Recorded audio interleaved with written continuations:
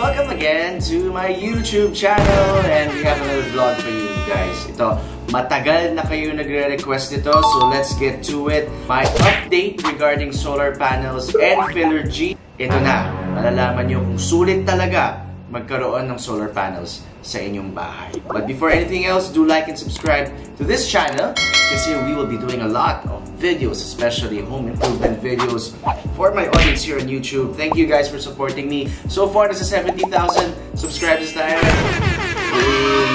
Say ako, thank you for supporting me, guys.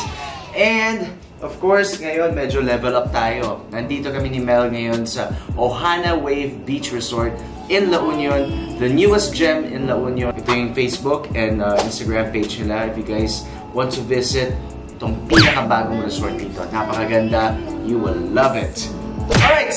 Recently guys, nagpa-install kami ni Mel ng solar panels sa bahay namin. And there are two kinds actually of solar panels. One way is what we have, is the net metering, kung saan mag-generate siya ng energy and supply free energy for your home during the day. Tapos sa gabi lang kayo gagamit ng kuryente from your electric service provider. Ngayon, meron din yung battery na ginagamit kung saan kuha ng panels of energy, then store it in the battery, tapos gagamit lang kayo ng free energy throughout the day, kahit gabi. So, we went with net metering kasi habang, let's say, konti nang ginagamit namin appliances or aircon, yung sobra-sobra na energy, ibabenta sa electricity provider. So, magkakaroon kami ng rebate. Walang cash na makukuha dito. Magkakaroon ng rebate sa bills. So, same thing goes with both systems. But, for me kasi mas sustainable ito. Mas energy saving. Of course, wala nang plastic na batteries na gagamitin, kaya walang waste. And we're going with clean energy. Now, para makita niyo yung highlights ng installation ng Philergy sa aming bahay, ayan.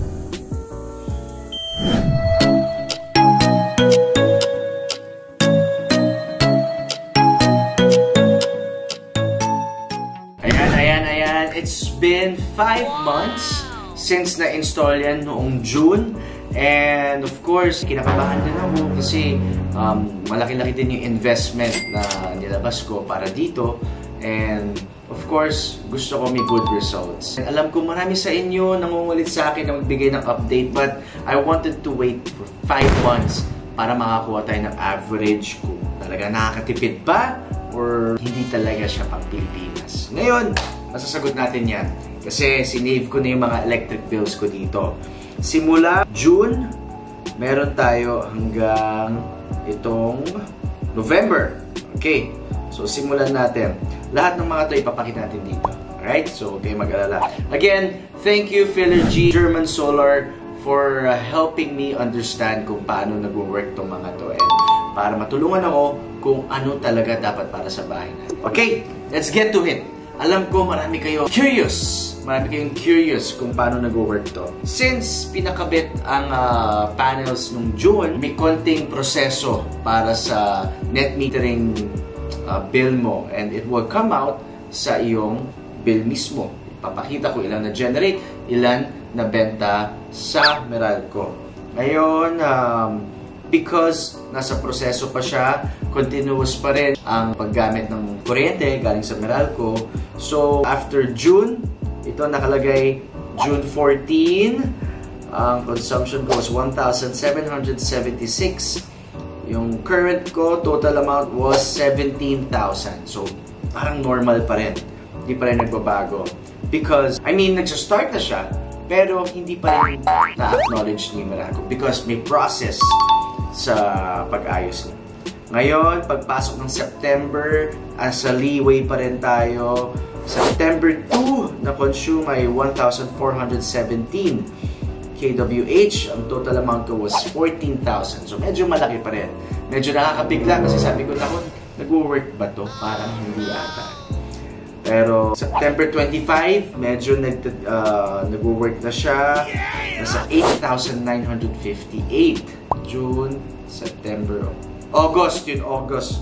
Sinabay na yung August. September 27, naging 9,234. So, na-spread out na. Medyo nagka-come into play na yung net metering. Napansin nyo, hindi ko nabanggit yung August kasi doon na na-spread out yun. Kaya dalawa yung September. Now, coming into 16 of October, dumating yung bill ko ulit. Nakalagay dito, 16 October, na-consume 934 kWh.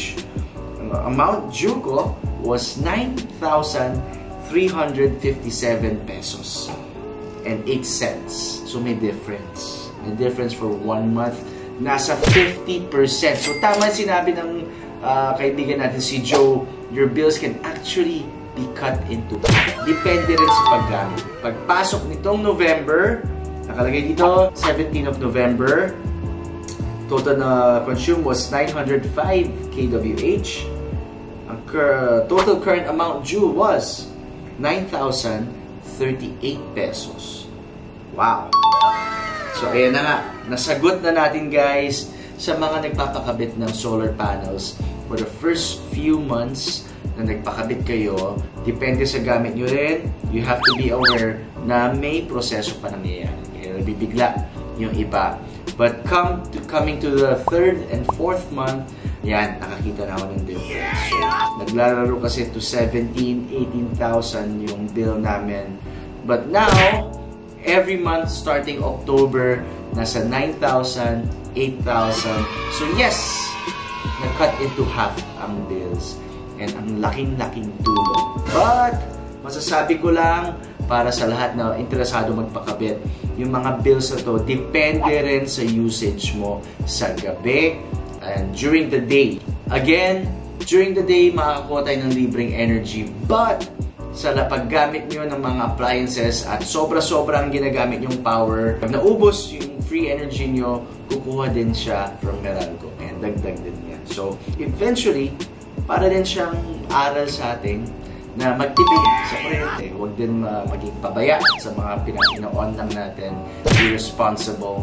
And that, my friends, is what I have to share with Philergy German Solar. Salamat, guys, at natulungan niyo ako dito. Hindi na ako nabibigla sa Meralco bills ko.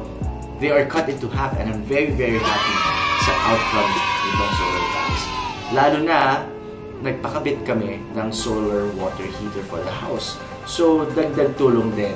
Free energy, free hot water, and a happy, happy smile kapag nakikita ko yung bills. So, yeah. And alam nyo na, nasagot ko na yung mga tanong ninyo. If you have more questions, feel free to put them in the comment section. At kung may mga tanong kayo tungkol sa solar panels, ibato nyo lang yan, sasagutin natin yan. Kasama si Joe, sabihan ko siya na pumunta sa page natin para sagutin yung mga tanong niyo. But yeah, if you need help from them, they can visit you para ma-compute kung ilang solar panels ang kailangan para sa bahay ninyo. So you can enjoy free energy sa bahay. Yan, sagot ko yung mga tanong. So wakas, ang tagal-tagal ko rin gusto na masagot yung mga yan. But ito, finally sa vlog na to, nagawa na natin. Again, do like and subscribe to this channel. I hope I answered your questions, guys. Yes, nakakatulong ang solar panels para sa bahay ninyo to help save the earth. Kaya ituloy nyo yan, lalo na ang net metering kasi it can actually help us save the earth. Thank you again, Philergy German Solar. And thank you guys for watching. See you in the next video.